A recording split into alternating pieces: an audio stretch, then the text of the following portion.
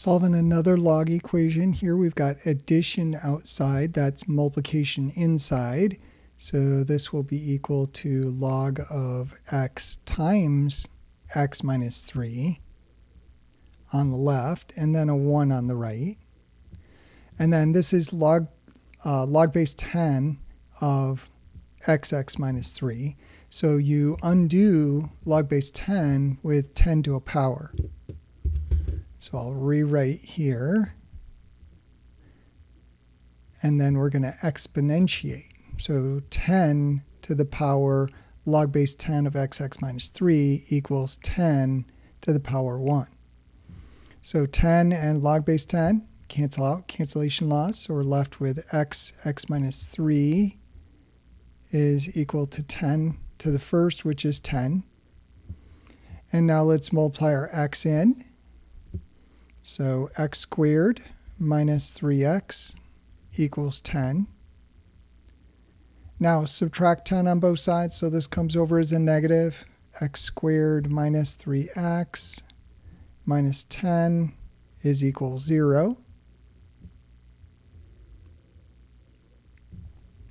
And now let's FOIL backwards.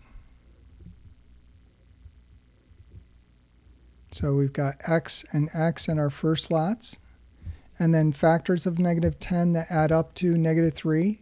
So how about minus 5 and positive 2? And that equals 0. And so if a product is 0, one of the factors is 0. So x minus 5 is equal to 0, or x plus 2 is equal to 0, plus.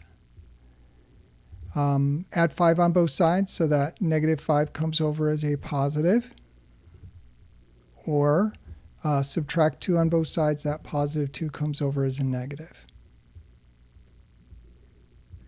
So, and then you always want to double check. So if you put that 5 in there, log of 5 plus log of 2, well, this would be log of 5 times 2, which is log of 10, and log base 10 of 10 is indeed 1. So this one checks.